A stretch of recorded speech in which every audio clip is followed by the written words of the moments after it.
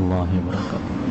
الحمد لله رب العالمين، نحمده ونستعينه ونستغفره ونعوذ بالله من شرور أنفسنا وسيئات أعمالنا، من يهده الله فلا مضل له ومن يضلل فلا هادي له.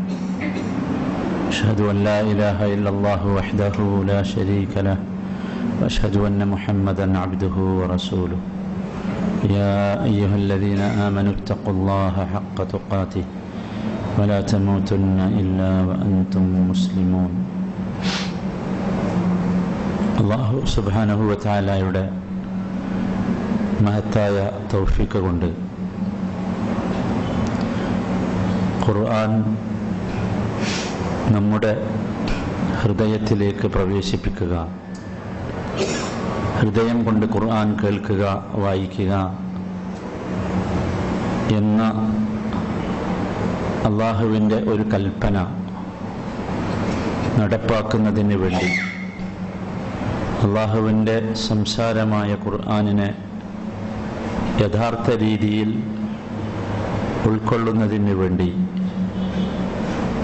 നാം നമ്മുടെ ഹൃദയത്തിൻ്റെ പൂട്ട് തുറക്കേണ്ടതുണ്ട് എന്നും, ഹൃദയത്തിൻ്റെ പൂട്ട് തുറക്കാൻ തടസ്സമാകുന്ന കാര്യങ്ങളിൽ നിന്ന് നാം മാറി നിൽക്കേണ്ടതുണ്ട് എന്നും കഴിഞ്ഞ ക്ലാസ്സിൽ നാം മനസ്സിലാക്കി. രണ്ടു കാര്യങ്ങൾ നിരന്തരമായി ചെയ്തുകൊണ്ടിരിക്കണം എന്ന് പറഞ്ഞുകൊണ്ടാണ് കഴിഞ്ഞ ആഴ്ച ക്ലാസ് അവസാനിപ്പിച്ചത്. അതിലൊന്നാമത്തേത്,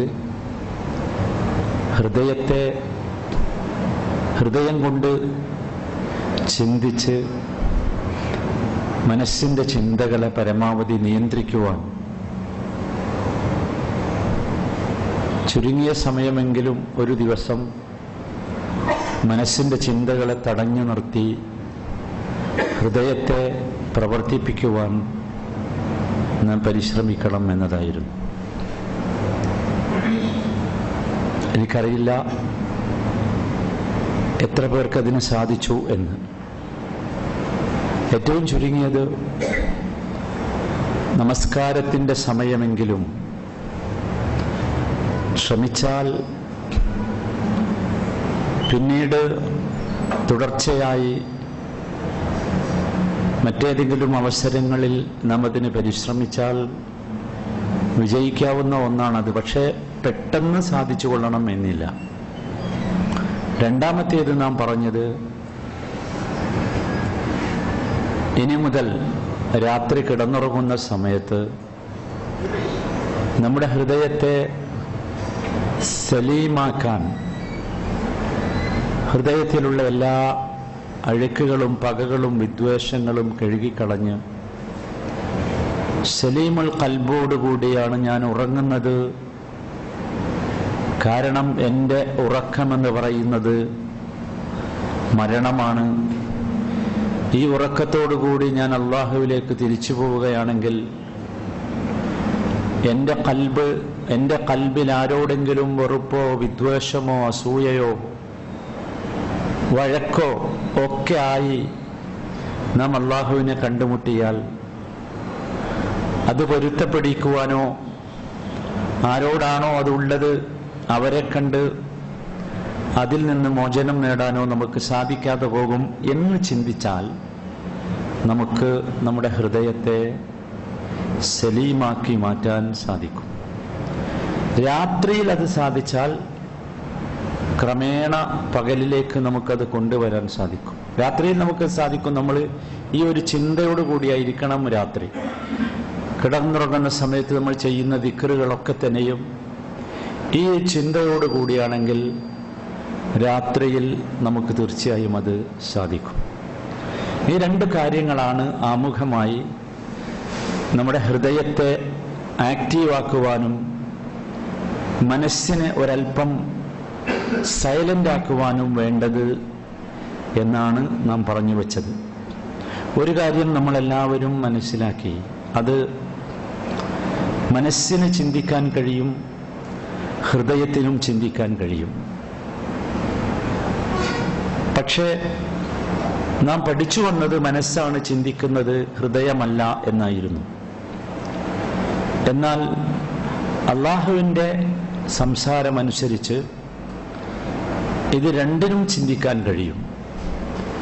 മനസ്സിൻ്റെ ചിന്തകളെക്കാൾ ഹൃദയത്തിൻ്റെ ചിന്തകളാണ് ഫലപ്രദമാവുക എന്നും രണ്ടും ഒരേ സമയം നടക്കുക എന്നത് പ്രയാസമാണ് എന്നും ഉദാഹരണമായി നാം പറഞ്ഞു, കാൽ കൊണ്ട് 8 കൈകൊണ്ട് 6 ഒരേ സമയത്ത് എഴുതണം എന്ന് പറഞ്ഞാൽ ഒരു പക്ഷേ ചിലർക്കൊക്കെ സാധിച്ചെന്ന് വരാം, പക്ഷേ സാധാരണ എല്ലാവർക്കും കഴിയുകയില്ല.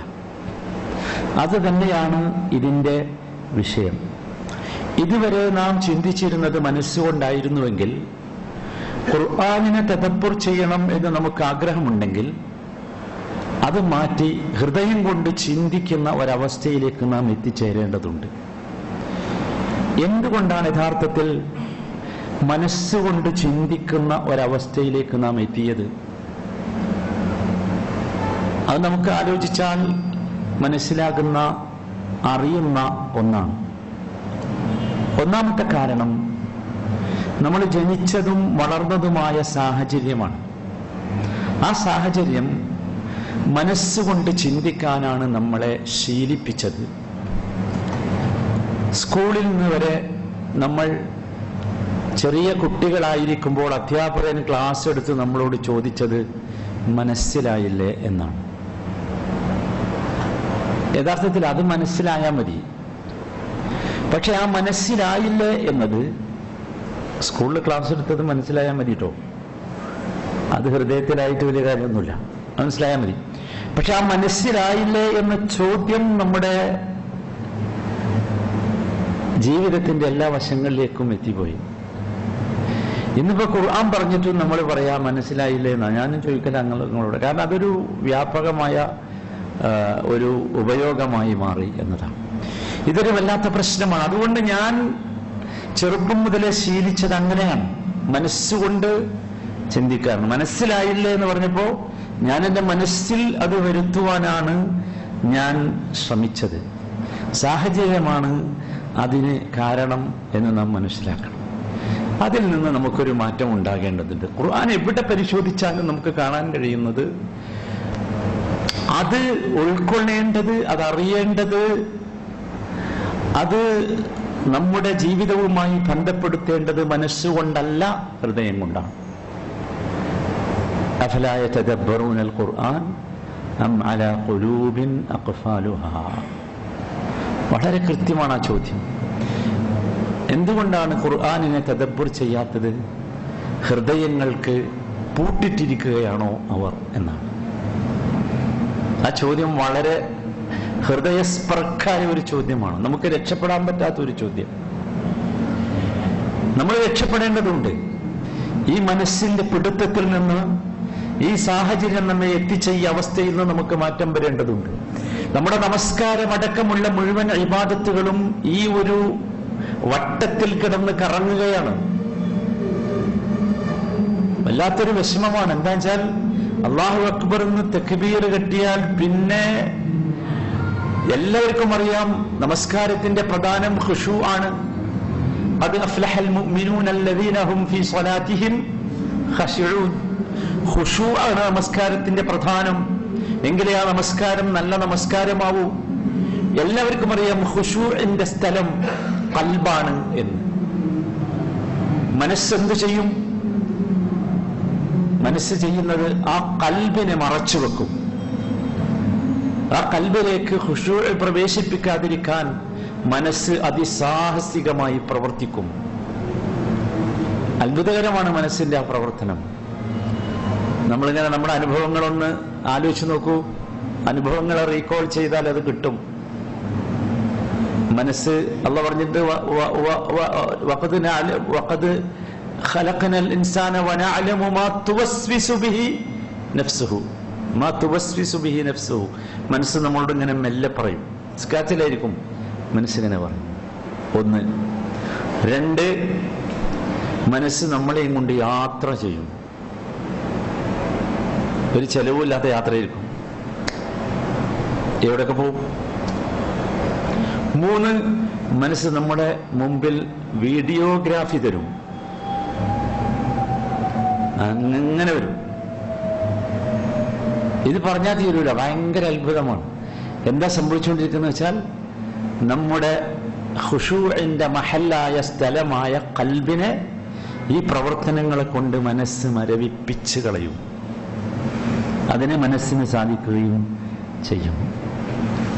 അപ്പോൾ ഈ സാഹചര്യത്തെയാണ് നാം അതിജയിക്കേണ്ടത്. ഈ സാഹചര്യത്തെ അതിജയിക്കാൻ നമുക്കറിയാം, ഉസ്മാൻ ഇബ്നു അഫ്ഫാൻ റളിയല്ലാഹു തആല അൻഹു വുളു ചെയ്യുന്ന സമയത്ത് അദ്ദേഹം വുളു ചെയ്ത് ഇരിക്കുമ്പോൾ തന്നെ അദ്ദേഹം ഇങ്ങനെ ഗദ്ഗദകനാകും. അദ്ദേഹത്തിന്റെ കണ്ണിൽ നിന്ന് കണ്ണുനീർ ധാരയായി ഒഴുകും.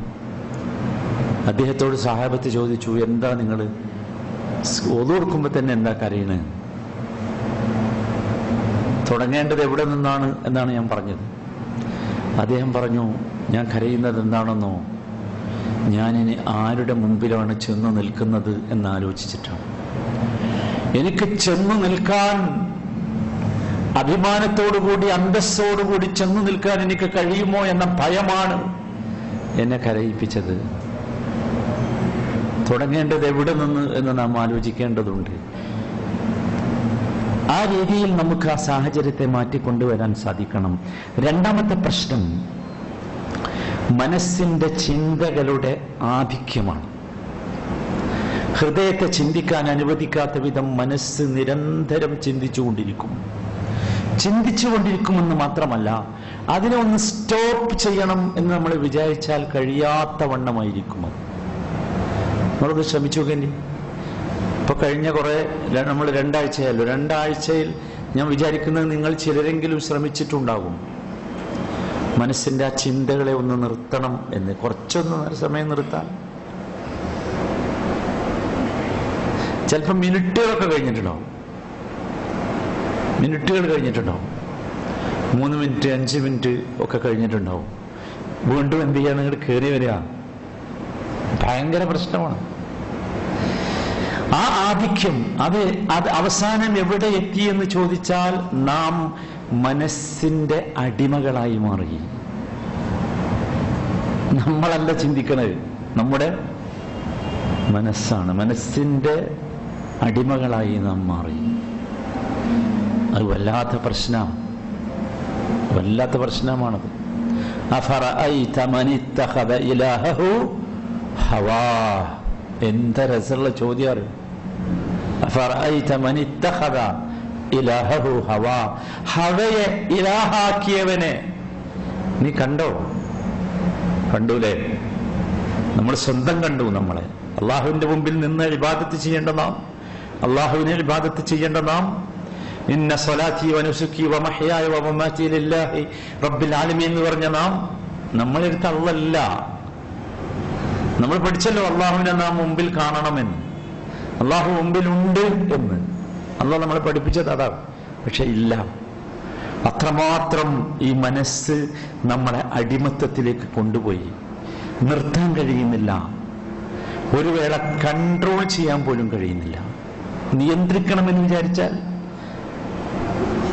ഇതൊരു വല്ലാത്ത അവസ്ഥയാണ്.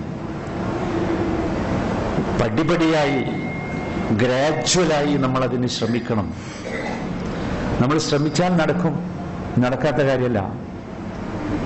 നടക്കും എന്നതിലൊരു സംശയമില്ല. കാരണം നമുക്ക് മുമ്പ് ഈ ഖുർആനിന്റെ 1ാമത്തെ തലമുറക്കാർക്ക് അത് സാധിച്ചിട്ടുണ്ട്.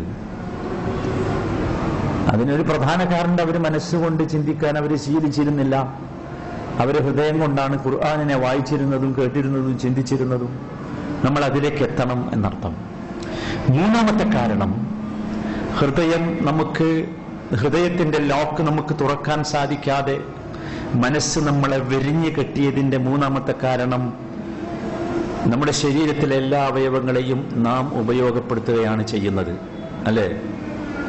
കയ്യിനെ നമ്മൾ ഉപയോഗിക്കുക ചെയ്യുന്നു, കാലിനെ നമ്മൾ ഉപയോഗിക്കുക ചെയ്യുന്നു, കണ്ണിനെ നാം ഉപയോഗിക്കുക ചെയ്യുന്നു. പക്ഷേ മനസ്സും നമ്മുടെ ശരീരത്തിലെ ഒരായുധം, ഒരു അവയവമാണ്. സംഭവിക്കുന്ന എന്താ ചോദിച്ചാൽ, നാം മനസ്സിനെ ഉപയോഗപ്പെടുത്തുകയല്ല ചെയ്യുന്നത്, മനസ്സ് നമ്മെ ഉപയോഗപ്പെടുത്തുകയാണ് ചെയ്യുന്നത്. അത് വല്ലാത്തൊരു അത്ഭുതമാണ്. എല്ലാ അവയവങ്ങളെയും നമ്മൾ ഉപയോഗിക്കാം, ഏത് അവയവം നോക്കിയാൽ. പക്ഷേ മനസ്സ് വ്യത്യസ്തമാണ്. മനസ്സിനെ നാം ഉപയോഗിക്കുന്നതിന് പകരം മനസ്സ് നമ്മെ ഉപയോഗിക്കുകയാണ്. മനസ്സ് വിചാരിക്കുന്നിടത്ത് നമ്മളിലേക്ക് പോണത്, നമ്മൾ വിചാരിക്കുന്നിടത്തല്ല. എല്ലാവരുടെയും ജീവിതം അതാണ്. ആരും ഇതിൽ നിന്ന് വ്യത്യസ്തരല്ല. നമുക്ക് തിരിച്ചു വരാൻ കഴിയണം. നാം ഉപയോഗിക്കുന്ന രീതിയിൽ മനസ്സിനെ മാറ്റേണ്ടതുണ്ട്. എന്താ മൂപ്പര് മാത്രം അങ്ങനെ? അത് പറ്റില്ലല്ലോ,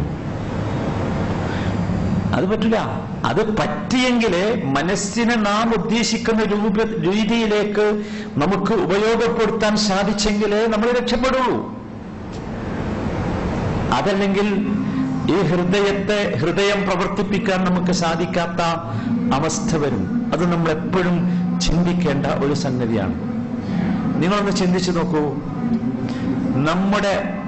നാം യാത്ര ചെയ്യുന്ന വാഹനം, വണ്ടി, ആ വണ്ടി നമുക്ക് എവിടെയാണോ പോകേണ്ടത് അങ്ങോട്ട് പോകേണ്ടതിന് പകരം വണ്ടിക്ക് ഇഷ്ടമുള്ളിടത്തേക്ക് പോയാൽ എന്തായിരിക്കും ഇതിന്റെ അവസ്ഥ? എന്തിനാ പിന്നെ ഈ വണ്ടി? പോകേണ്ടത് എങ്ങോട്ടാ?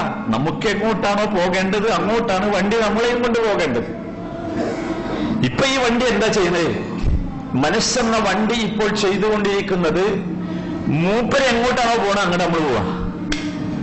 സ്ഥലം ഒന്നും വ്യത്യാസമല്ല, ഇതിന് സ്ഥലവും കാലവും ഒന്നും വ്യത്യാസമല്ല. അത് പള്ളിന്റെ അകത്തായാലും കക്കൂസിലായാലും ഒക്കെ അങ്ങനെ. സ്ഥലം നന്നായി എന്നതുകൊണ്ടൊന്നും അതിന് മാറ്റം വരില്ല. ഇത് വല്ലാത്ത പരിതാപകരമായ ഒരു സംഗതിയാണ്. നമ്മൾ ഇത് കൺട്രോൾ ചെയ്യേണ്ടതുണ്ട് എന്ന് നാം കൃത്യമായി ഓർക്കേണ്ട ഒരു സംഗതിയാണ്. ഇത് കൺട്രോൾ ചെയ്യേണ്ടതുണ്ട്.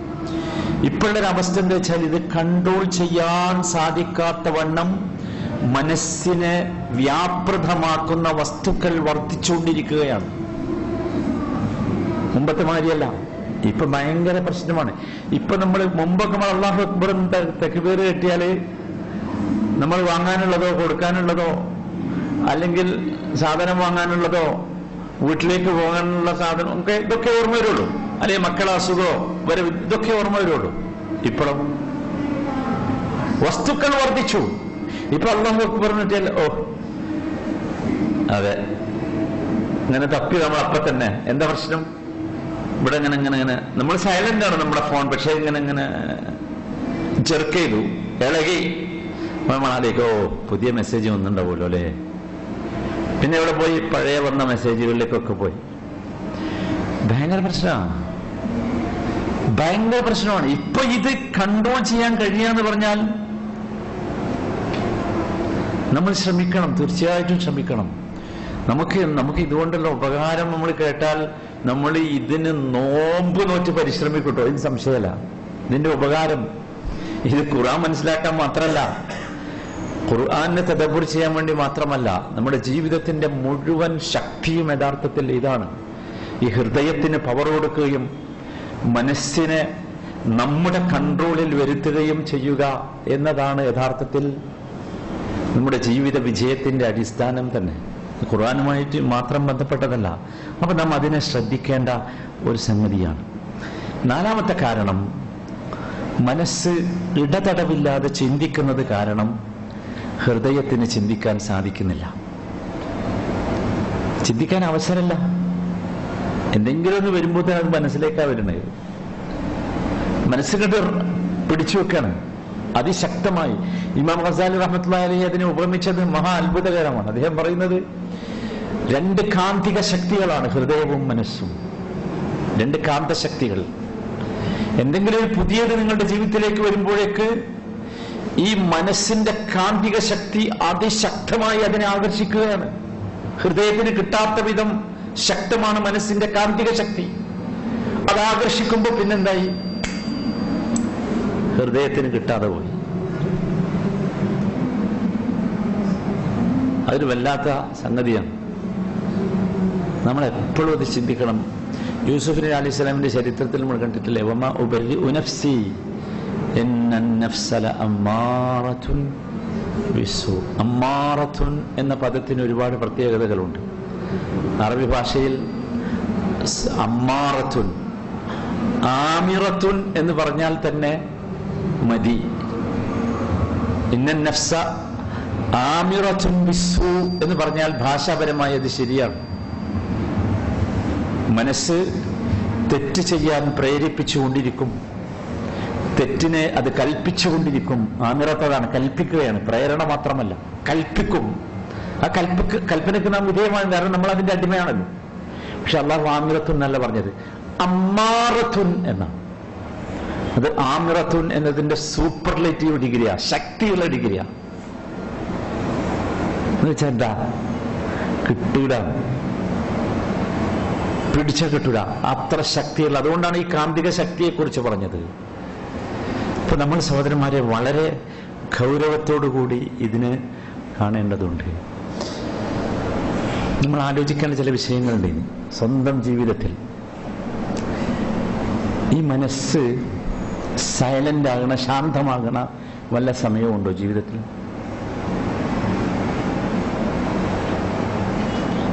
ഒന്ന് ആലോചിക്കുക എല്ലാവരും. മനസ്സ് ശാന്തമാകുന്ന ഏതെങ്കിലും ഒരു നിമിഷം ജീവിതത്തിലുണ്ടോ?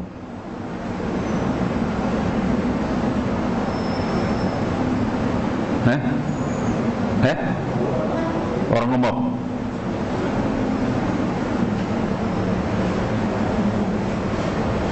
ഉറപ്പാ?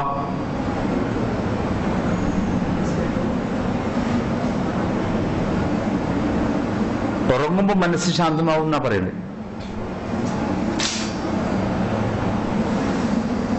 എല്ലാവർക്കും ഉള്ള അനുഭവമാണോ?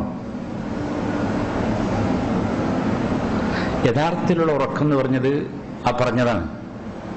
മനസ്സ് ശാന്തമായ ഉറക്കാണ് യഥാർത്ഥത്തിലുള്ള ഉറക്കം. വിശുദ്ധ ഖുർആൻ ഉറക്കിനെ കുറിച്ച് പറഞ്ഞ ഒരു വിശേഷണമുണ്ട്, വജഅൽനാ നൗമക്കും സുബാത. ആ സുബാത്ത് എന്ന് പറഞ്ഞ ഉറക്കിന് ഒരു പ്രത്യേകത ഉണ്ട്. സുബാത്ത് എന്ന് പറഞ്ഞ ഉറക്കിന്റെ പ്രത്യേകത, എല്ലാവരുടെയും ഉറക്കം സുബാത്ത് അല്ല കേട്ടോ. സുബാത്ത് എന്ന് പറഞ്ഞ ഉറക്കിന്റെ പ്രത്യേകത എല്ലാം ശാന്തമായിരിക്കും. എല്ലാം നമുക്കറിയാലോ. ഉറക്കിനെ കുറിച്ച് നമ്മൾ നേരത്തെ പറഞ്ഞിട്ടുണ്ട്. ഉറക്ക് എന്ന് പറഞ്ഞാൽ അല്ലാഹു തആല നമ്മുടെ ആത്മാവിനെ ഏറ്റെടുക്കുകയാണ്. ഉറക്ക് എന്ന് പറഞ്ഞാൽ ശരിക്കുള്ള ഉറക്കം എന്ന് പറഞ്ഞാൽ അതാണ്, ആത്മാവിനെ ഏറ്റെടുക്കുക എന്നുള്ളതാണ്. അപ്പൊ എന്തായി, ആത്മാവിനെ അള്ളാഹു പിടിച്ചാൽ ശരീരം എന്താവും? സൈലന്റാവും അല്ലേ? ഉറപ്പല്ലേ? ശരീരം സൈലന്റാവും. ശരീരത്തിലുള്ള മുഴുവൻ അവയവങ്ങളും സൈലന്റാവും. അപ്പൊ എന്ത് കിട്ടും? നല്ല വിശ്രമം കിട്ടും, ഭയങ്കര വിശ്രമമായിരിക്കും. ചില ആളുകൾ നിങ്ങൾ കണ്ടിട്ടുണ്ടാവും, അരമണിക്കൂറൊക്കെ ഉറങ്ങിക്കഴിഞ്ഞാലും അവർ ഭയങ്കര ഫ്രഷ്നെസ്സിലാണ് അവർ വരിക. അരമണിക്കൂർ. ചില ആൾക്കാർ 6 മണിക്കൂർ 7 മണിക്കൂർ ഉറങ്ങിയാലും പിന്നെയും ആടിയ വരിക. ഇത് രണ്ടും തമ്മിലൊരു വ്യത്യാസമുണ്ട് ഈ ഉറക്കിൽ. അതെന്താ? ഒന്നാമത്തേത് സുബാത്താണ്, സുബാത്താണ്. രണ്ടാമത്തേത് സുബാത്തല്ല. സുബാത്ത് എന്ന ഉറക്കിന്റെ സവിശേഷത അത് അല്ലാഹു തആല വിശ്വാസികൾക്ക് നിശ്ചയിച്ചതാണ്. വിശ്വാസികൾക്ക് നിശ്ചയിച്ചതാണ്. അവരെ ഉറക്കിനെ കുറിച്ച് പറഞ്ഞത് കേട്ടില്ലേ? വകാനൂ ഖലീലൻ മിനൽ ലൈലി മാ യഹ്ജറൂൻ. നമ്മളെ സയൻസ് അനുസരിച്ച് നമ്മൾ എന്താ പഠിച്ചിട്ടുള്ളത്? ഒരാരോഗ്യമുള്ള മനുഷ്യൻ ചുരുങ്ങിയ ദിവസത്തിൽ എത്ര? 6, 7, 8 ഒക്കെ ഉറങ്ങണം. അല്ലാഹു തആല പറഞ്ഞതോ? അല്ലാഹു തആല മുഅ്മിനുകളെ കുറിച്ചാ പറയുന്നത്, വകാനൂ ഖലീലൻ മിനൽ ലൈലി മാ യഹ്ജറൂൻ. എന്താ ഖലീൽ പറഞ്ഞ? ഖലീലൻ മിനൽ ലൈലി മാ യഹ്ജറൂൻ. ആ വാക്കിന് തന്നെ പ്രത്യേകത. ഉപയോഗക്രമത്തിന് അവർ രാത്രിയിൽ അല്പമല്ലാതെ. ഇനി ഒരു കാര്യം കൂടി ശ്രദ്ധിച്ചു, അവിടെ യഹ്ജഉ എന്നാ പറഞ്ഞത്, യനാമൂൻ എന്നല്ല. ഹജഉം നൗമും രണ്ടും മലയാള ഭാഷയിൽ പരിഭാഷപ്പെടുത്താൻ ഉറക്കുന്നേ പറ്റുള്ളൂ. പക്ഷെ ഹജ്ജ് എന്ന് പറഞ്ഞാൽ സുബാത്തിനേക്കാൾ ശക്തിയുള്ള വിശ്രമമാണ്. സുബാത്ത് തന്നെ ഒരു വിശ്രമമാണ്. ഹജ്ജ് എന്ന് പറഞ്ഞാൽ അതിനേക്കാൾ ശക്തിയുള്ളതാണ്. അത് മതി അവർക്ക്. എന്താന്ന് വെച്ചാൽ അപ്പോൾ ആത്മാവും ശരീരവും ശാന്തമാകുന്നു. എന്നാൽ സാധാരണ ഉറക്കിൽ മനുഷ്യന്റെ മനസ്സ് ശാന്തമാകുന്നില്ല.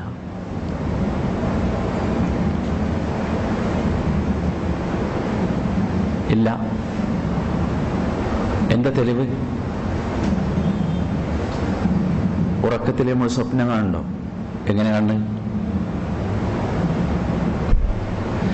നബി സല്ലല്ലാഹു അലൈഹി വസല്ലമ സ്വപ്നത്തെ കുറിച്ച് പറഞ്ഞു തന്നിട്ടുണ്ട്. സഹീഹുൽ ബുഖാരിയിൽ ഒരു അധ്യായം തന്നെ സ്വപ്നത്തെ കുറിച്ചാണ്. നബി സല്ലല്ലാഹു അലൈഹി വസല്ലമ ഉറക്കനെ കുറിച്ച് പറഞ്ഞിട്ട് പറഞ്ഞു, ഉറക്കത്തിൽ 3 സ്റ്റേജുകളുണ്ട് ഉറക്കത്തിൽ കിട്ടുന്ന സ്വപ്നങ്ങൾക്ക്. ഒന്നാമത്തേത് റുഅ്യ സാലിഹ. റുഅ്യ സാലിഹ, നല്ല സ്വപ്നങ്ങൾ കാണും. നല്ല സ്വപ്നങ്ങൾ കാണും. മനസ്സപ്പ ശാന്തമല്ല കേട്ടോ. മനസ്സ് ശാന്തമാണെങ്കിൽ സ്വപ്നം വരികയല്ല. റുഅ്യ സാലിഹ, നല്ല സ്വപ്നങ്ങൾ. രണ്ടാമത്തേത് അഹ്ലാം. അഹ്ലാം എന്ന് പറഞ്ഞാൽ പേക്കിനാവുകളാണ്. അത് കണ്ടാൽ ചിലപ്പോൾ നമുക്ക് പേടിയാവും, ഇങ്ങനെ വിറക്കൊക്കെ ചെയ്യും. ചിലപ്പോൾ നമ്മൾ ആർക്കും നമ്മൾ അറിഞ്ഞിട്ടുണ്ടാവില്ല, പക്ഷെ തൊട്ടടുത്ത് കിടക്കുന്ന ആള് ആർക്കും നമ്മളോട് ചോദിക്കും, എന്തേലും രാത്രി പേടിച്ച് കരഞ്ഞത് നോക്കി ചെയ്യും. അഹ്ലാം, അതാണ് രണ്ടാമത്തേത്. മൂന്നാമത്തേത് നബി സല്ലല്ലാഹു അലൈഹി വസല്ലം പറഞ്ഞത് അഹാദീസു നഫ്സിൻ എന്നാണ്. അഹാദീസു നഫ്സിൻ, സ്വപ്നത്തിന്റെ മൂന്നാമത്തെ ഇനം അതാണ്. മനസ്സിന്റെ സംസാരങ്ങൾ. മനസ്സിന്റെ സംസാരങ്ങൾ. ചുരുക്കത്തിൽ ഉറങ്ങുന്ന സമയത്ത് പോലും വിശ്രമമില്ലാത്ത അവയവമാണെന്ത്? മനസ്സ്. അത് പണിയെടുക്കുന്നതാണ്. നമുക്ക് പല രീതിയിലുള്ളത് കാണിച്ചു തരാണ്. അത്ഭുതമാണ് അതിന്റെ ആ അവസ്ഥ. അതിനെ, ഈ മനസ്സിനെ ഡിസൈൻ ചെയ്ത രൂപത്തെ അള്ളാഹു സൂറത്തു ഷംസിൽ വിശദീകരിക്കുന്നുണ്ട്. സൂറത്തു ഷംസ് എന്ന് മറിച്ച് നോക്കൂ. വശംസി വദുഹാഹാ, ഭയങ്കര അത്ഭുതമുള്ള ഒരു സൂറത്താണത്. ഭയങ്കര അത്ഭുതമാണ് അത്. ശരിക്കും എന്താ വെച്ചാൽ അതിന്റെ പേര് ഷംസ് എന്നായതുകൊണ്ട് ചിലപ്പോൾ നമ്മൾ അതിന്റെ അടിക്ക് വായിച്ചു നോക്കല്ല. അതാണ് ഭയങ്കര അത്ഭുതം എന്ന് വെച്ചാൽ ഭയങ്കര അത്ഭുതം. അല്ലാഹു സുബ്ഹാനഹു വ തആല സത്യം ചെയ്യണം. എന്തുകൊണ്ടൊക്കെ സത്യം ചെയ്യുന്നത്? വശംസി, വാ എന്ന് പറഞ്ഞാൽ സത്യം ആണ് കേട്ടോ. വാ എന്ന് പറഞ്ഞാൽ അതിന് വാവുൽ ഖസം എന്നാ പറഞ്ഞ.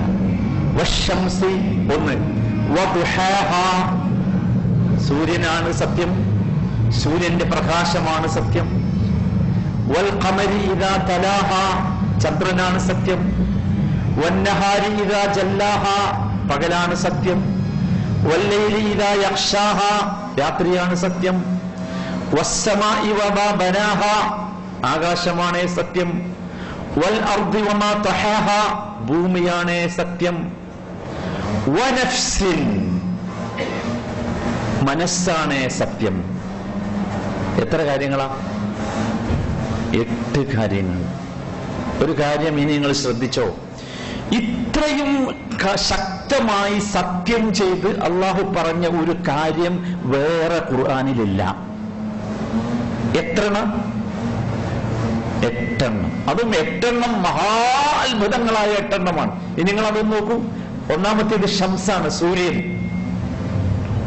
സൂര്യൻ മഹാ അത്ഭുതമല്ലേ സൂര്യൻ എന്ന് പറയുന്ന സാധനം? അതിന്റെ അത്ഭുതം പറഞ്ഞാൽ തീരോ? വശംസേന, അത്ഭുതമാണ് അടുത്ത വാചകം. എന്താ ദുഹ?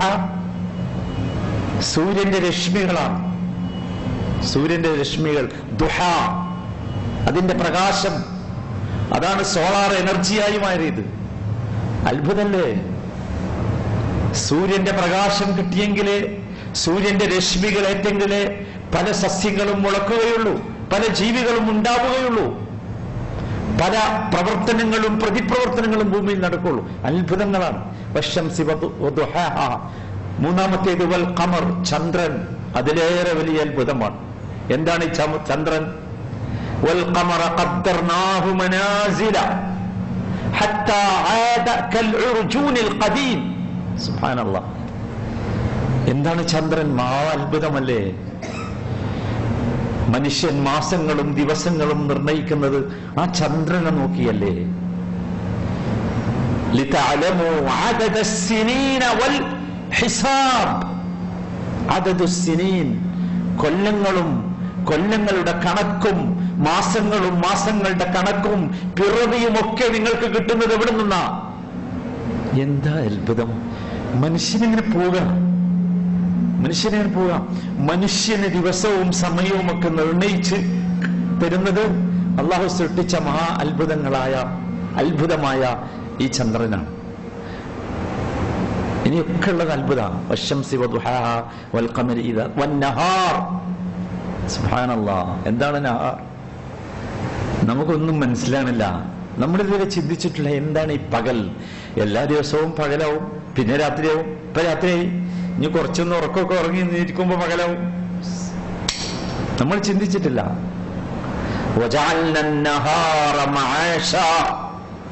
അള്ളാഹുണ്ട് കടുപ്പുള്ള ഒരു വാക്ക് പറഞ്ഞിട്ടുള്ളത്. നഹാർ എന്നത് നിങ്ങൾക്ക് മഅേഷിന് വേണ്ടി, ഉപജീവനം കണ്ടെത്താൻ വേണ്ടി അള്ളാഹു നിശ്ചയിച്ച ഒരു രീതിയുടെ പേരാണ് നഹാർ. അത്ഭുതമാണ്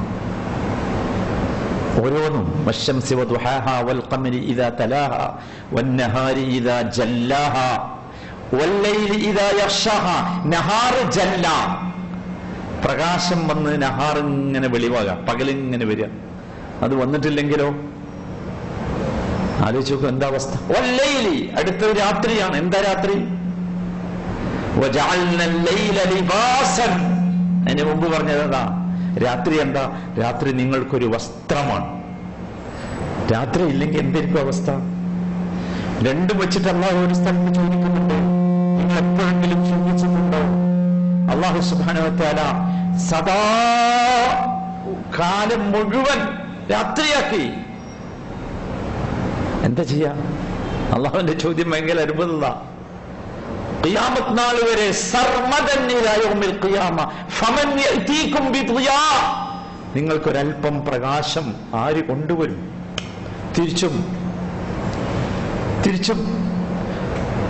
നമ്മുടെ സമയം മുഴുവൻ അള്ളാഹു പകലാക്കി. ഫമൻ യഅതീകും ബിലൈൽ, നിങ്ങൾക്ക് ഒരു കുറച്ച് രാത്രി ആഗ്രഹിക്കും. നിങ്ങളൊന്ന് രാത്രിയായെങ്കിൽ, ഒന്ന് ഉറങ്ങാനേ രാത്രിയായെങ്കിൽ. സുബ്ഹാനല്ലാഹ്. എല്ലാം അത്ഭുതമാണ്. ഇനി നോക്കൂ നിങ്ങൾ, ഈ അത്ഭുതങ്ങളൊക്കെ എണ്ണി പറഞ്ഞിട്ട് അവസാനത്തെ അത്ഭുതമാണ് വനഫ്സിൻ വമാ സവ്വാഹ. മനസ്സാണ് സത്യം. മനസ്സിനെ രൂപപ്പെടുത്തിയ രീതിയാണ് സത്യം.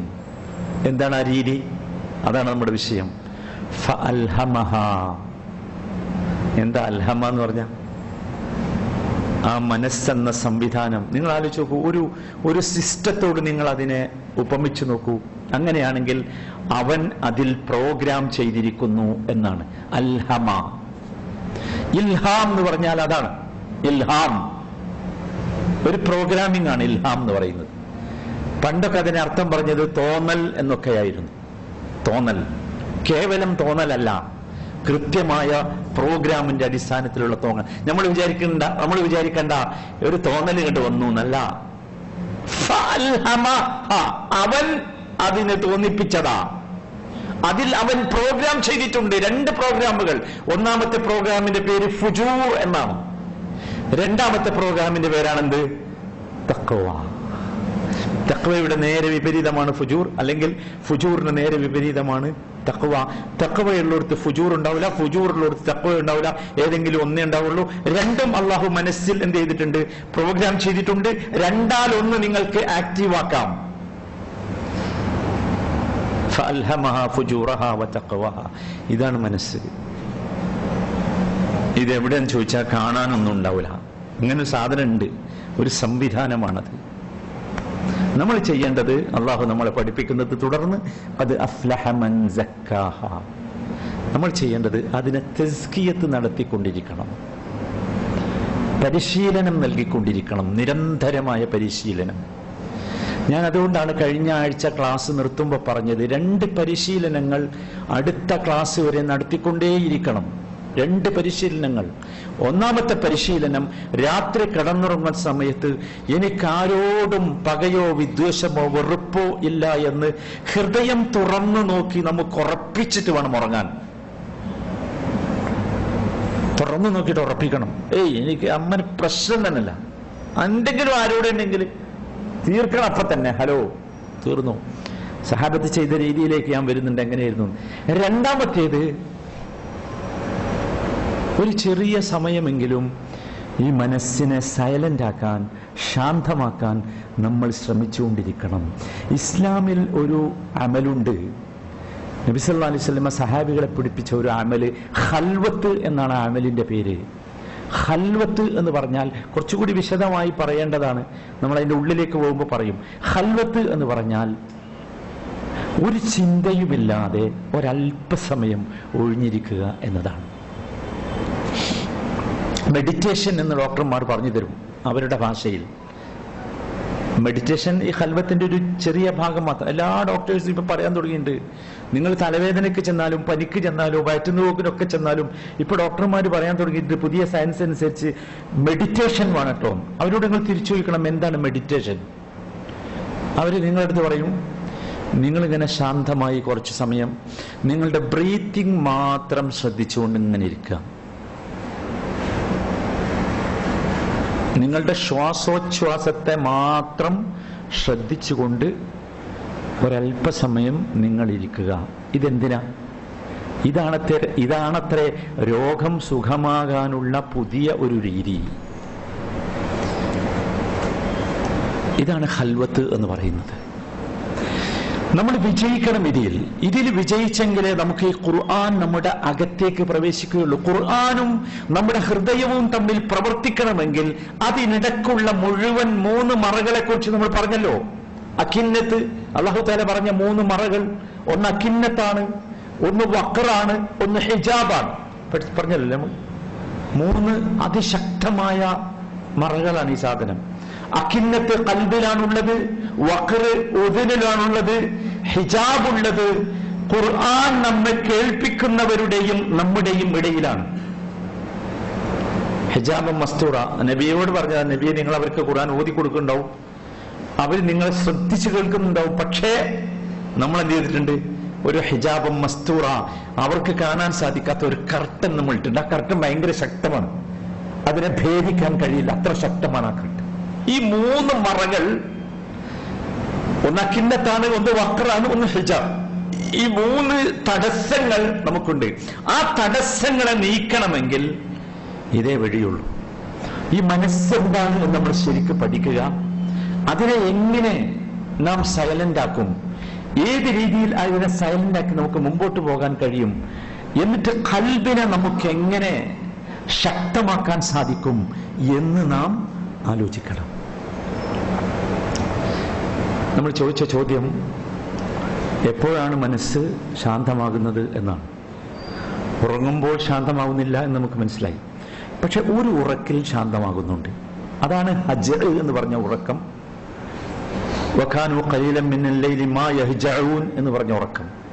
അവർക്ക് കുറച്ചിറങ്ങിയാൽ മതി, അതോടുകൂടി അവരുടെ ക്ഷീണം പോകും, സ്വസ്ഥതയുണ്ടാകും, സമാധാനം ഉണ്ടാവും, സുഖം ഉണ്ടാവും, ഒരു പ്രശ്നമില്ല. പക്ഷെ അത് ഹജ്ജ് ആയിരിക്കും. അല്ലെങ്കിൽ സുബാത്ത് എന്ന ഉറക്കമാകണം. സുബാത്തും അത്തരത്തിലുള്ള ഒരു ഉറക്കമാണ്. കുറെ ഉറങ്ങണം എന്ന് നമ്മൾ ആഗ്രഹിക്കുന്നതിന് പകരം നമ്മൾ ആഗ്രഹിക്കേണ്ടത് വിശ്രമം ലഭിക്കുന്ന, ശാന്തത ലഭിക്കുന്ന ഉറക്കമായിരിക്കണം നമുക്ക് കിട്ടേണ്ടത് എന്നാണ്. അത് ആഗ്രഹിച്ചാൽ മതി, അത് കിട്ടും. ഇത് കിട്ടാനുള്ള ഏറ്റവും എളുപ്പമുള്ള ഒരു വഴിയാണ് ഞാൻ ആദ്യം തന്നെ തുടക്കത്തിൽ പറഞ്ഞു വെച്ചത്. എല്ലാത്തിന്റെയും അടിസ്ഥാനമാണ് ആ പറഞ്ഞു കേട്ടോ. എന്ത്? ഉറങ്ങുമ്പോ രാത്രി എന്താക്കണം? ഇനി ഉറക്കം കിട്ടാത്ത പ്രശ്നം തന്നെയല്ല. ആകെ നമ്മൾ പ്രശ്നം എന്താ പറയുക? ഉറങ്ങാൻ തടസ്സം എന്താ? ഈ കുലുമാലാണ്, ഉറങ്ങുമല്ല. ഇനി എളുപ്പാ. ഇനി കാനു ഖലീലൻ മിനൽ ലൈലി മാ യഹ്ജഊൻ. നിങ്ങൾ ആലോചിച്ചു, നിങ്ങൾ കൃത്യമായി ഇമാം ഹസൻ അൽ ബസ്രി റഹ്മത്തുള്ളാഹി അലൈഹി മകനോട് പറഞ്ഞ് പഠിപ്പിക്കുന്ന ഒരു ഉപദേശമുണ്ട്. ഇത് അത്ഭുതകരമാണ്. അദ്ദേഹം പറയുന്നത് സൂറത്തുൽ കഹ്ഫിന്റെ അവസാനത്തെ 3 ആയത്തുകൾ, ഇന്നല്ലദീന ആമനു വഅമിലുസ് സാലിഹാത്തി എന്ന് തുടങ്ങുന്ന ആയത്തുകൾ, ആ ആയത്തുകൾ മോനെ നീ പാരായണം ചെയ്ത് തുടങ്ങിക്കോ. നിനക്ക് എപ്പോഴാണ് ഉണരേണ്ടത് അപ്പോൾ നീ സ്വമേധയാ ഉണർന്നിരിക്കും എന്നാണ്.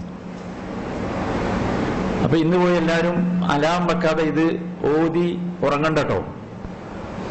ഇതൊരു തുടക്കമാണ്. ഇത് നിർബന്ധമായും സാധിക്കും, ഒരു സംശയമില്ല. പക്ഷെ എന്ത് ചെയ്യണമെന്ന് വെച്ചാൽ ഇതാണ് ആദ്യത്തെ പരിപാടി. ഇത് ശരിയായാൽ അത് ശരിയാവും. ഇത് ശരിയായ അത് മാത്രമല്ല ശരിയാ, നേരം വെളുക്കുമ്പോൾ നീക്കുമ്പോ തന്നെ എന്തായിരിക്കും നല്ല ആക്റ്റീവായിരിക്കും. കാരണം നമ്മൾ വളരെ ക്ലിയർ ആണ്, ഒരു പ്രശ്നമില്ല. ആരുടെ മുഖത്തേക്കും നോക്കാം, ആരോടും സംസാരിക്കാം, എന്തും ചെയ്യാം, പ്രശ്നമില്ല. നമ്മൾ വളരെ ക്ലിയർ ആണ്. സാധിക്കും, സാധിക്കാത്തൊരു പ്രശ്നമൊന്നുമില്ല. മനസ്സ് ശാന്തമാകുന്ന സമയം ഡീപ്പായി ആഴത്തിൽ നാം ഉറങ്ങുന്ന ഹജയിലും സുബാത്തിലും മാത്രമാണ്. അല്ലാത്തപ്പോഴൊന്നും മനസ്സ് എന്ത് ചെയ്യുന്നില്ല, ശാന്തമാകുന്നില്ല. മനസ്സ് ശാന്തമാകുന്നില്ല.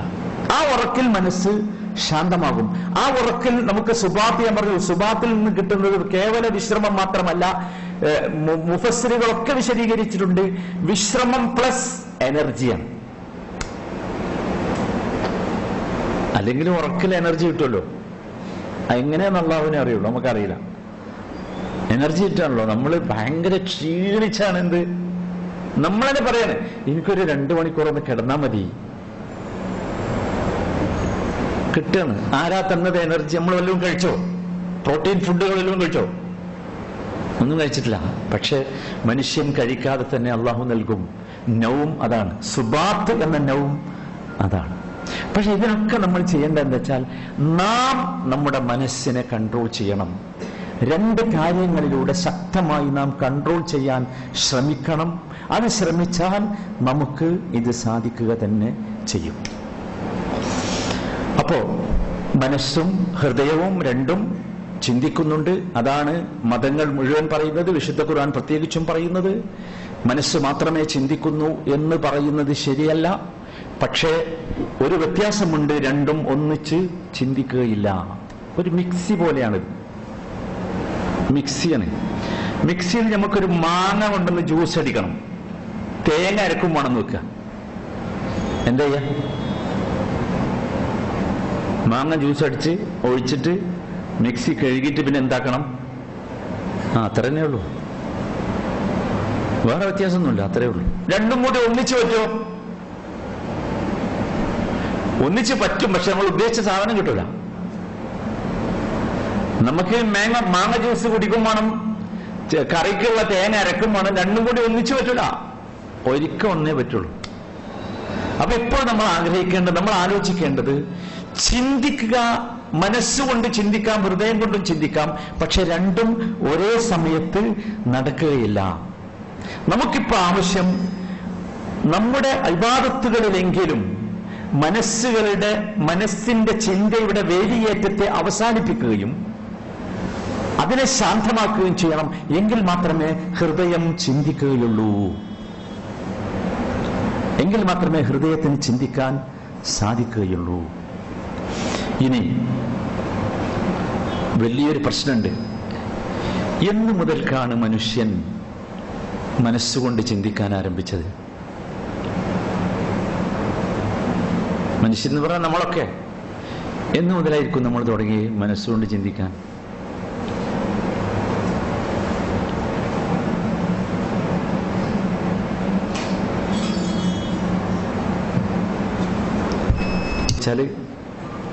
ഏത് കാലം മുതലാണെന്നല്ലോ.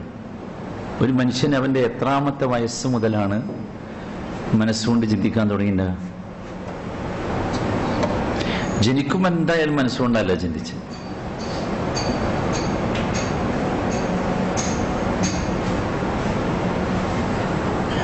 ജനിക്കുമ്പോൾ നമുക്ക് എന്താ അറിയാം?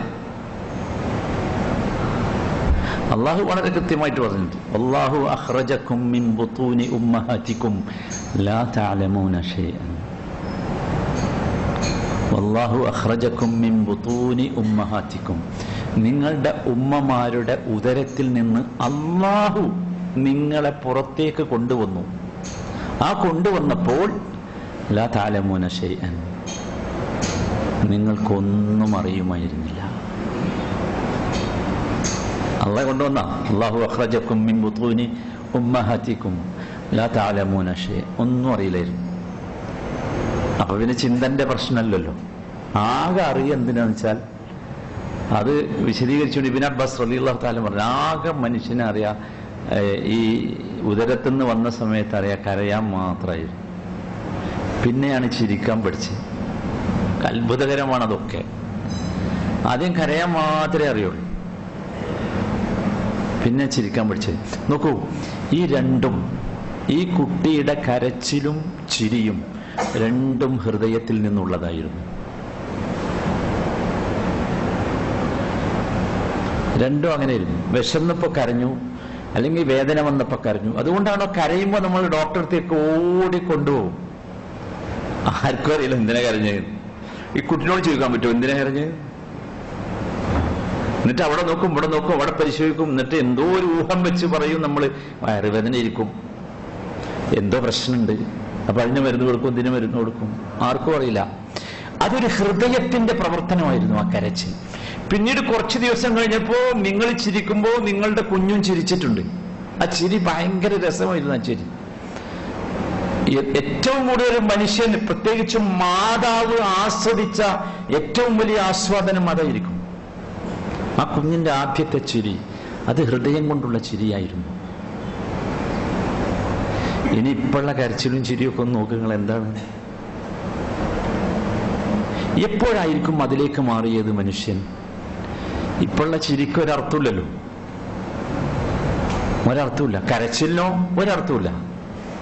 ഒക്കെ കൃത്രിമത്വമാണ്. കാരണം നമ്മൾ അങ്ങനെ പഠിച്ചുപോയി. നമ്മളിങ്ങനെ കാണുകയാണ് ഭയങ്കര ശക്തമായി നല്ല സീരിയലുകളിൽ നടന്മാരും നടികളും ഒക്കെ ചിരിക്കുന്നതും കരയുന്നതും. എല്ലാവർക്കും അറിയാം അത് കൃത്രിമമാണ് എന്ന്. അതിലേക്ക് മനുഷ്യൻ മാറി. എന്ന് മുതലായിരിക്കും മനുഷ്യൻ മാറിയിട്ടുണ്ടാവുക? എന്നാണോ ഹൃദയം പ്രവർത്തിപ്പിക്കുന്നത്, അവന്റെ മനസ്സ് നിർത്തിപ്പിച്ചത്, അന്നാണ് മാറിയിട്ടുള്ളത്.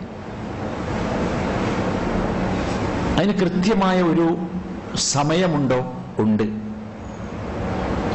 ഒരു സംശയം അക്കാര്യത്തിലില്ല. നബി സല്ലല്ലാഹു അലൈഹി വസല്ലം ആ സമയത്തെക്കുറിച്ച് പറഞ്ഞൊരു വാചകമുണ്ട്, കുല്ലു മൗലൂദിൻ യൂലദു അലൽ ഫിത്ര. എല്ലാ മക്കളും പിറന്നു വീഴുന്നത് ഫിത്രത്ത് എന്ന അവസ്ഥയിലാണ്. ഫിത്രത്ത് എന്ന് പറഞ്ഞ അവസ്ഥയെ ഖുർആൻ വിശദീകരിച്ചിട്ടുണ്ട്. ഫിത്രത്തല്ലാഹ് അല്ലതി ഫതറന്നാസ അലൈഹാ. ഫിത്രത്ത് എന്ന് പറഞ്ഞാൽ അല്ലാഹു ഉണ്ടാക്കിയ ഒന്നാണ്. ഫിത്രത്തല്ലാഹ് അല്ലതി ഫതറന്നാസ അലൈഹാ, ജനങ്ങളെ അല്ലാഹു ഊട്ടി ഉറപ്പിച്ചത്, വളർത്തിയത് ആ ഫിത്രത്തിലാണ്. ആ ഫിത്രത്തിന് മാറ്റം വന്നത് ഫഇന്ന അബവാഹു, മാറ്റം വരുത്തിയത് ആരാ? മാതാപിതാക്കളാണ്.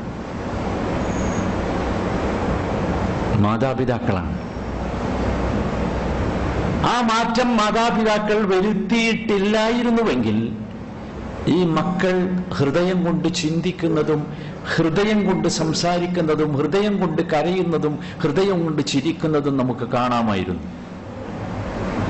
അവരാണ് ഈ കുട്ടികളെ അല്ലാഹു റസൂലുള്ളാഹി സ്വല്ലല്ലാഹു അലൈഹി വസല്ലം പറഞ്ഞത് യുഹവ്വിദാനിഹി യുനസ്സിറാനിഹി യുമജ്ജിസാനിഹി എന്നൊക്കെയാണ്. അവരെ നമ്മുടെ ഭാഷയിൽ പറഞ്ഞാൽ അവരെ കേടുവരുത്തിയത് മാതാപിതാക്കളാണ്, ശുദ്ധ പ്രകൃതിയിലുള്ള മക്കളെ. എന്നു മുതലാണോ മാതാവും പിതാവും ഈ കുട്ടിയുടെ മുഖത്ത് നോക്കി അവൻ തന്റെ ജീവിതത്തിൽ നിന്ന് ഹൃദയം കൊണ്ട് ഒപ്പിയെടുത്ത ഒരു കാര്യത്തിന് വിരുദ്ധമായി സംസാരിച്ചത്, അന്നാണ് അവന്റെ ഹൃദയം നിശ്ചലമായത്. ഹൃദയത്തിനെതിരെ അവൻ സംസാരിച്ചത്. ഒന്നുകൂടി പറയാം.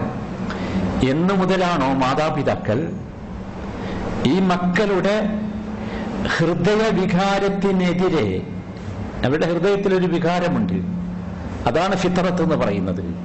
അതിനെതിരെ എന്നു മുതലാണോ മാതാപിതാക്കൾ സംസാരിച്ചു തുടങ്ങിയത്, അന്ന് മുതലാണ് ഈ കുട്ടികളുടെ ഹൃദയം ഫ്രീസ് ചെയ്യപ്പെട്ടതും അവരുടെ മനസ്സ്, അത് നമ്മൾ എന്ത് പേര് വിളിച്ചാലും ശരി, അത് ആ ഹൃദയത്തിനെതിരായി ചിന്തിക്കുവാൻ തുടങ്ങിയതും. ഒന്നുകൂടി വിശദീകരിച്ചാൽ, വളരെ പ്രത്യക്ഷമായി ആ കുട്ടി മനസ്സിലാക്കിയത്, ആ കുട്ടിക്ക് വേദന വന്നപ്പോൾ കുട്ടി കരഞ്ഞത് സിദ്ഖായിരുന്നു. സിദ്ഖ് എന്ന് പറഞ്ഞാൽ സത്യസന്ധതയായിരുന്നു. ആ സത്യസന്ധത അള്ളാഹു ആ കുട്ടിയുടെ ഹൃദയത്തിന് നൽകിയതാണ്. ആ കുട്ടിക്ക് സന്തോഷം വന്നപ്പോഴാണ് ആ കുട്ടി മോണം കാട്ടി ചിരിച്ചത്. അത് ആ കുട്ടിയുടെ ഹൃദയത്തിന്റെ സത്യസന്ധതയായിരുന്നു. അത് നബി സല്ലല്ലാഹു അലൈഹി വസല്ലം വിശദീകരിക്കുന്നുണ്ട്. എന്നു മുതലാണോ ആ സത്യസന്ധത അവസാനിപ്പിക്കണമെന്ന് തന്റെ രക്ഷിതാക്കളുടെ പക്ഷത്തു നിന്ന് അവന് കിട്ടിയത്, അല്ലെങ്കിൽ രണ്ടാമത്തെ കക്ഷിയായ തന്റെ കൂട്ടുകാരിൽ നിന്നും സ്നേഹിതന്മാരിൽ നിന്നും അവന് കിട്ടിയത്, അന്നാണ് അവൻ മാറിയത്. അതിന് കൃത്യമായ വയസ്സൊന്നുമില്ല. ചിലപ്പോൾ നിങ്ങൾ സ്കൂളിൽ കൊണ്ടുപോയി ചേർത്തി അന്ന് മുതലാകാം. സ്കൂളിൽ കൊണ്ടുപോയി ചേർക്കൽ നന്നാകാനാണ്, അങ്ങനെയാണല്ലോ നമ്മൾ വിചാരിച്ചത്. ചിലപ്പോൾ അന്ന് മുതലാകാം. ഈ ഉമ്മയുടെ അമ്മിഞ്ഞ പാല് കുടിച്ച് ഉമ്മയുടെ മടിയിൽ കിടന്ന സമയത്ത് ഈ കുഞ്ഞിന്റെ ഹൃദയം ക്ലീനായിരുന്നു. അന്നായിരിക്കും. അന്നൊരു പക്ഷേ സ്കൂളിലെ അപേക്ഷ പൂരിപ്പിച്ച സമയത്ത് ഈ കുട്ടിയിലേക്ക് ഇങ്ങനെ നോക്കി നിൽക്കുന്നുണ്ടാവും. കുട്ടിക്കറിയാം ഈ കുട്ടി എന്നാ ജനിച്ചത്, എത്ര വയസ്സായി. ഒന്നാമത്തെ തെറ്റ് വാപ്പ ചെയ്യാൻ പോകുന്നത് സ്കൂളിലെ ആപ്ലിക്കേഷൻ ഫോമിൽ കുട്ടിയുടെ ഡേറ്റ് ഓഫ് ബർത്ത് മാറ്റി ചേർത്തതാണ്. ഇവൻ അത്ഭുതപ്പെട്ടു പോയിട്ടുണ്ടാവും. ഇവൻ ചോദിച്ചിട്ടുണ്ടാവും ഉപ്പയോട് എന്തിനാണത് മാറ്റിയത്. ഒരു ഉദാഹരണമായിട്ടാണ് ഞാൻ പറഞ്ഞ്. അങ്ങനെ എന്തും നമ്മൾക്കൊരു പക്ഷേ നിസ്സാരമാണെന്ന് തോന്നുന്ന കാര്യം ഹൃദയത്തിൽ വിശുദ്ധിയുള്ള ഈ കുഞ്ഞിന് സാരമായിരുന്നു. കടുപ്പമുള്ള പരിക്കാണ് ആ കുട്ടിയുടെ ഹൃദയത്തിന് സംഭവിച്ചത്. അന്ന് മുതലാണ് ഈ സംഭവം ഉണ്ടായത്. അന്ന് മുതലാണ് ഈ കുഞ്ഞുങ്ങളുടെ ഹൃദയം ഫ്രീസ് ചെയ്യപ്പെട്ടതും മരവിച്ചു പോയതും. ആ മരവിപ്പിനെ മാറ്റാൻ വേണ്ടി ആ കുട്ടിയുടെ മനസ്സ് പ്രവർത്തിക്കാൻ ആരംഭിച്ചതും. ഇത് നിങ്ങൾ ആലോചിച്ച് നോക്കൂ. ഞാനൊരു കുട്ടിയുടെ കാര്യമല്ല പറയുന്നത്. നമ്മുടെ സ്വന്തം ജീവിതത്തിലേക്ക് നമ്മൾ തിരിഞ്ഞാൽ നമുക്ക് ഈ അനുഭവം കാണാൻ സാധിക്കും. സ്വന്തം ജീവിതത്തിൽ ചുരുക്കത്തിൽ ഇതിനൊരു സമയമുണ്ട്. ആ സമയമെന്ന് പറയുന്നത് എന്നാണോ യാഥാർത്ഥ്യത്തിന് വിരുദ്ധമായി നാം പ്രവർത്തിക്കാൻ ആരംഭിച്ചത്, അന്ന് നമ്മുടെ ഹൃദയത്തിന് സിദ്ഖേ ഉള്ളൂ. അതാണ് ഹൃദയത്തിന്റെ പ്രത്യേകത. അതിന് സിദ്ഖേ ഉള്ളൂ, അതിൽ കെറിബ് ഉണ്ടാവില്ല. അത് ഹൃദയത്തിന്റെ മാത്രം പ്രത്യേകതയാണ്. മനസ്സങ്ങനെയല്ല. മനസ്സിനെ കുറിച്ച് അള്ളാഹു തന്നെ പറഞ്ഞത് അതിൽ 2 പ്രോഗ്രാം ഉണ്ടെന്നാ. ഫുജൂറും ഉണ്ട്, തഖ്വയുമുണ്ട്. ഹൃദയം അങ്ങനെയല്ല. ഹൃദയം അതിന്റെ സവിശേഷത അത് വളരെ ക്ലീനായ ഒരു സംഗതിയാണ് എന്നതാണ്. അതുകൊണ്ട് തന്നെ ഹൃദയം എന്ന് പറയുന്ന അവയവത്തിന് മനുഷ്യൻ കാണുന്ന പ്രവർത്തനം, മനുഷ്യൻ ഫിസിക്കലായി അതിന് പറയുന്ന ഒരു പ്രവർത്തനമുണ്ട്. അതിനേക്കാൾ ശക്തിയുള്ളതാണ് വിശുദ്ധ ഖുർആൻ ഹൃദയത്തിന് വെച്ചിട്ടുള്ള പ്രവർത്തനം. ഒരു മിനിറ്റിൽ 72 തവണ മനുഷ്യന്റെ ഹൃദയം മിടിച്ചുകൊണ്ടിരിക്കുന്നു. ഇത് ഹൃദയത്തിന്റെ ജീവശാസ്ത്രപരമായ കാര്യമാണ്. 72 തവണ ഇതിങ്ങനെ മിടിച്ചുകൊണ്ടിരിക്കുന്നുണ്ട്. അത് നമ്മൾ കൈവച്ചാൽ ഇങ്ങനെ അറിയും. അതതിൻ്റെ ജീവശാസ്ത്രപരമായ ഫിസിക്കലി ആയ കാര്യമാണ്. എന്നാൽ ഈ 72, 60, 50, 40 ഒക്കെ ആയാൽ ഡോക്ടർമാർ പറയും നിങ്ങളുടെ ഹൃദയത്തിന് എന്തോ തകരാറുണ്ട്. 30 താഴേക്ക് പോയാൽ ഡോക്ടേഴ്സ് പറയും നിങ്ങളുടെ ഹൃദയം പ്രവർത്തനരഹിതമാവുകയാണ്. യഥാർത്ഥത്തിൽ ജീവശാസ്ത്രപരമായാണ് മനുഷ്യന്റെ ഹൃദയം അപ്പോൾ പ്രവർത്തനരഹിതമായത്. നാം അപ്പോൾ ഭയപ്പെടുന്നു, ബേജാറാകുന്നു.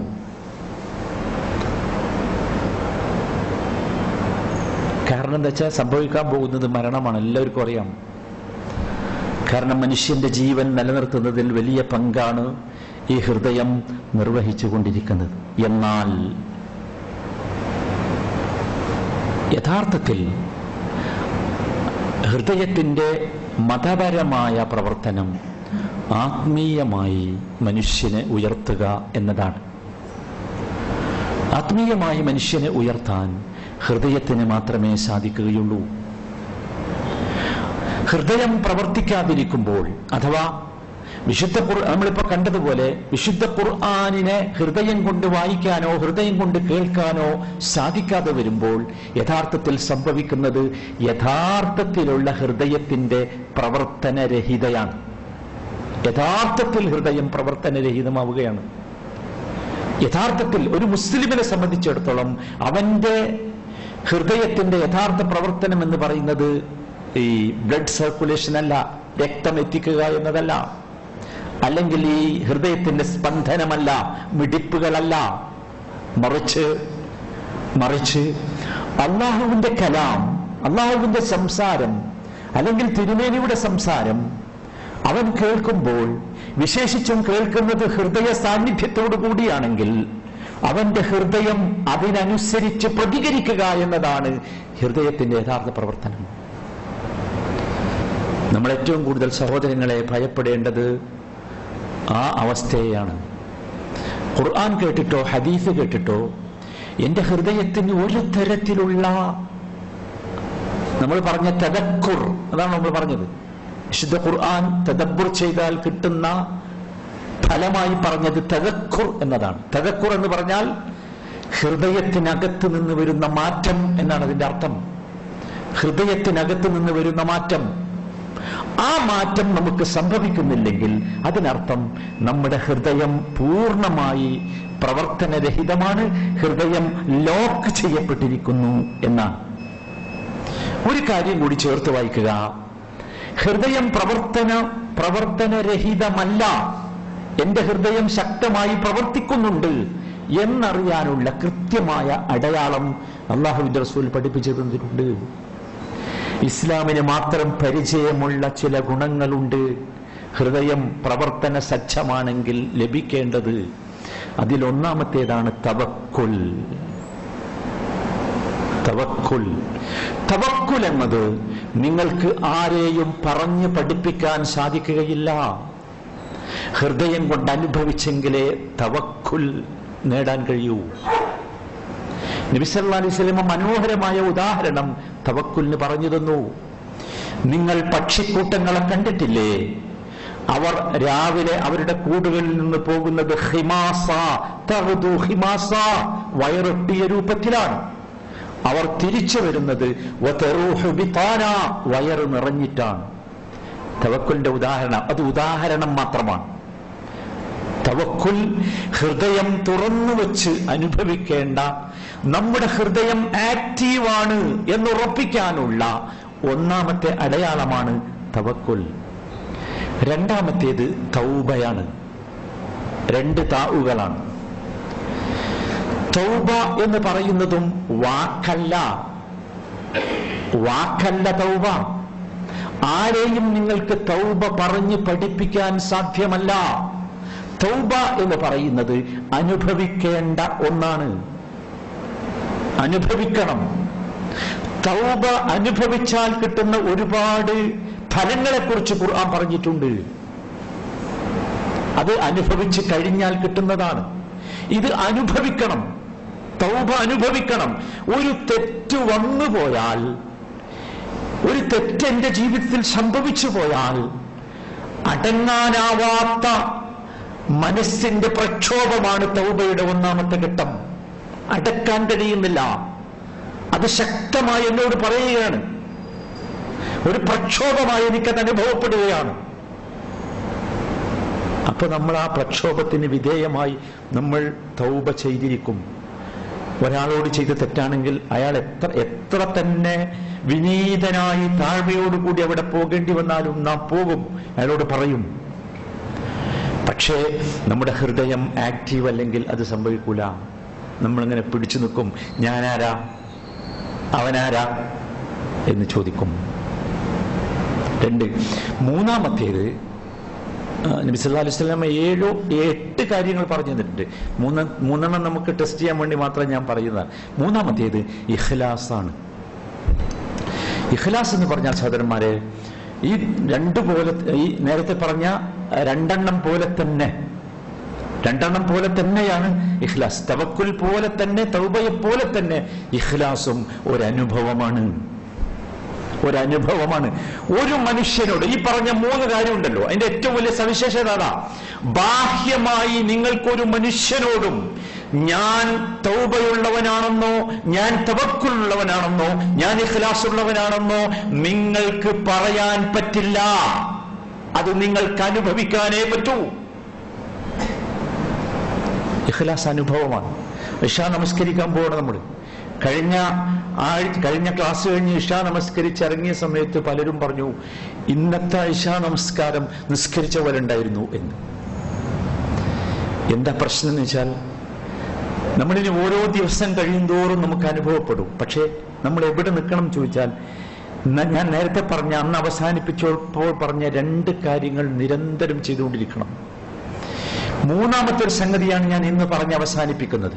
അത് ആ 2 കാര്യങ്ങളും ചെയ്താൽ അതിന്റെ ആഫ്റ്റർ എഫക്റ്റ്, ഒരു പരിണിത ഫലം എന്ന നിലക്ക് നമുക്ക് കിട്ടേണ്ടതാണ്. നമ്മുടെ ഹൃദയം പ്രവർത്തിക്കുന്നു എന്നറിയാനുള്ള ഒരടയാളമായി ഈ 3 കാര്യങ്ങളും. തവക്കുൽ ചെയ്യാനുള്ള ആഗ്രഹം. തവക്കുൽ ചെയ്താൽ എനിക്കൊന്നും സംഭവിക്കുകയില്ല, എനിക്കൊരു നഷ്ടവും വരികയില്ല. അള്ളാഹുവിന്റെ വാക്കുകളൊക്കെ ഭയങ്കര രസമാണ് തവക്കുലിനെ കുറിച്ച് പറഞ്ഞത്. അത് മാത്രം മതി. അത് തദബ്ബുർ ചെയ്താൽ അറിയാതെ നമ്മുടെ ഹൃദയം തുറന്നു കിട്ടും. എന്ത് രസമുള്ള വാക്കുകളാ. വമൻ യതവക്കൽ അലല്ലാഹി ഫഹുവ ഹസ്ബു. നമ്മളോട് ചില ആൾക്കാർ ചോദിക്കാറില്ലേ, നിങ്ങൾ എന്തിനാ പേടിക്കണം, നിങ്ങൾ അയൽവാസി ഞാനല്ലേ? ധൈര്യമില്ലേ അവിടെ താമസിക്കാൻ? നിങ്ങൾ എന്തിനാ ബേജാറാണ്, നമ്മളില്ലേ നിന്റെ കൂടെ? ധൈര്യമായി. ഇനി ഇതൊന്ന് ഓതി നോക്ക്. വമൻ യതവക്കൽ അലല്ലാഹ്, അല്ലാഹുവിൽ ആരെങ്കിലും തവക്കുൽ ചെയ്താൽ ഫഹുവ ഹസ്ബുഹു, അവന്, ആ തവക്കുൽ ചെയ്തവന് അല്ലാഹു മാത്രം മതി. എന്താണ് എന്റെ ശക്തി എന്ന് പറയുന്നത്? ഭയങ്കര ശക്തിയാണ്. തവക്കുൽ എന്ന് പറഞ്ഞാൽ ഭയങ്കര ശക്തിയാണ്. അത് ഹൃദയം തുറന്ന് തവക്കുൽ വന്നു കഴിഞ്ഞാൽ സംഭവിക്കുന്നത് അല്ലാഹു തആല പറഞ്ഞിട്ടുണ്ട്, വയർസുഖുഹു മിൻ ഹൈതു ലാ യഹ്തസിബ്. റിസ്ഖുമായിട്ട് ബന്ധപ്പെടുത്തി. മഹാ അത്ഭുതല്ലേ. വയർസുഖുഹു മിൻ ഹൈതു ലാ യഹ്തസിബ്. അവൻ ഒരിക്കലും കണക്ക് കൂട്ടാത്ത സ്ഥലത്ത് നിന്ന് അവന്റെ ഉപജീവനം വന്നുകൊണ്ടേയിരിക്കും. റിസ്ഖ് എന്ന് പറഞ്ഞാൽ കേവലം ഉപജീവനമല്ല, അവന്റെ ജീവിതത്തിൽ ആവശ്യമായതൊക്കെ എന്താണ്? റിസ്ഖാണ്. അത് എവിടുന്ന് വരുന്ന പറഞ്ഞ്? നിങ്ങൾ പ്ലാൻ ചെയ്യാത്ത സ്ഥലത്ത് വരുന്ന പറഞ്ഞത്. നമ്മളൊക്കെ ഇപ്പൊ പ്ലാൻ ചെയ്ത് ഇങ്ങനെ ഉത്തരിക്കല്ലേ, നമ്മളെ പ്ലാനും പദ്ധതി അനുസരിച്ച കാര്യങ്ങൾ നടക്കണമെന്നുള്ള വലിയ വിചാരത്തിലാണ് നിൽക്കണത്. അല്ലാഹു പറയുന്നത്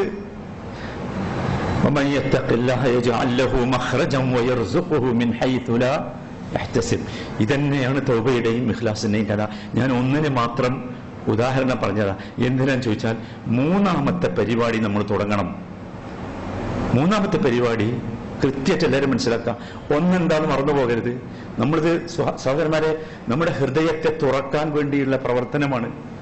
നമുക്ക് ആഗ്രഹമുണ്ടെങ്കിൽ, ഈ ഖുർആൻ നമ്മുടെ ഹൃദയത്തിനകത്തേക്ക് പ്രവേശിച്ച് തദക്കുറുണ്ടാകണം എന്ന് നമുക്ക് പൂതിയുണ്ടെങ്കിൽ, അടങ്ങാനാവാത്ത ആഗ്രഹമുണ്ടെങ്കിൽ, 1 നമ്മൾ ചെയ്യേണ്ടത് പറഞ്ഞു, 2 പറഞ്ഞു, 3ാമത്തേത് നമ്മൾ തവക്കുൽ ചെയ്യണം. തവക്കുൽ ചെയ്യണം. തവക്കുൽ ചെയ്യണം. ഒരു ഭയവും നമുക്കുണ്ടാകരുത്. അള്ളാഹുവാണ് നമ്മുടെ കൂടെയുള്ളത്. പേടിക്കേണ്ട ഒരു പ്രശ്നമില്ല. അള്ളാഹു തുറന്നു തരും. തവക്കുൽ ചെയ്താൽ അടയാളം അതാണ്. തവക്കുൽ ചെയ്യാൻ കഴിയുക, തവക്കുൽ അനുഭവിച്ച് ചെയ്യാനാവുക, അതാണ്. 3 പറഞ്ഞു. തവക്കുൽ ചെയ്യണം, തൗബ ചെയ്യണം. തൗബ തൗബ ഒരു പ്രക്ഷോഭമായി വരണം. നമ്മളോട് ഇങ്ങനെ അടിക്കടി നമ്മുടെ ഹൃദയം പറഞ്ഞുകൊണ്ടിരിക്കണം, പോ, ചെല്ല്, നിർത്ത്. മൂന്നാമത്തേത് ഇഖ്ലാസ്. അത് നമുക്ക് ഇന്ന് നമസ്കരിക്കുമ്പോൾ ശരിക്കും അനുഭവപ്പെടണം. ഒരു സെക്കൻഡ് പോലും, എല്ലാവരും ശ്രദ്ധിച്ചോ, ഒരു സെക്കൻഡ് പോലും ഖൽബ് അള്ളാഹുവിൽ നിന്നകന്ന ഒരു സെക്കൻഡ് ഇന്ന് നമ്മുടെ സലാത്തുൽ ഇശയിൽ ഉണ്ടാകാൻ പാടില്ല. അത് നിർത്തിയോട്ടി, മനസ്സിനൊന്ന് ഓഫാക്കാനല്ലോ നമ്മൾ ഈ രണ്ടു മൂന്നാഴ്ച ചെയ്തല്ലോ, സാധിക്കും, ഒരു സംശയമില്ല. അത് ഓഫാക്കി കഴിഞ്ഞാൽ ഇഖ്ലാസ് നമ്മൾ അനുഭവിക്കും. അപ്പൊ നമ്മുടെ ഹൃദയം തുറക്കും. അള്ളാഹു കൂട്ടത്തിൽ നമ്മൾക്ക് ഉൾപ്പെടുത്തി അനുഗ്രഹിക്കുമാറാകട്ടെ. അർഹമുർ റഹീമിനായ റബ്ബേ, ഈ വിശുദ്ധ ഖുർആനിന് മുമ്പിൽ ഹൃദയം തുറന്ന് ആ ഖുർആനിന് പറഞ്ഞ 10 അനുഭവങ്ങൾ, ഞങ്ങൾ മനസ്സിലാക്കിയ 10 അനുഭവങ്ങൾ ആസ്വദിക്കുന്നവരുടെ കൂട്ടത്തിൽ ഞങ്ങളെ നീ ഉൾപ്പെടുത്തണമേ. അർഹമുർ റഹീമിനായ റബ്ബേ, പൂർണ്ണമായ ഇഖ്ലാസും പൂർണ്ണമായ തൗബയും പൂർണ്ണമായ തവക്കുലും ലഭിക്കുന്ന യഥാർത്ഥ സൗഭാഗ്യവാന്മാരിൽ ഞങ്ങളെ നീ ഉൾപ്പെടുത്തി അനുഗ്രഹിക്കണമേ. അർഹമുർ റഹീമിനായ റബ്ബേ, പ്രവർത്തനരഹിതമായി കൊണ്ടിരിക്കുന്ന ഞങ്ങളുടെ ഖൽബിന് ഊർജവും പ്രവർത്തിക്കാനുള്ള ശക്തിയും ഈമാനും നൽകി നീ അനുഗ്രഹിക്കണമേ. ربنا آتنا في الدنيا حسنة وفي الآخرة حسنة وقنا عذاب النار وصلى الله وسلم على سيد المرسلين وعلى آله وصحبه أجمعين والحمد لله رب العالمين. سبحانك اللهم وبحمدك أشهد أن لا إله إلا أنت أستغفرك وأتوب إليك.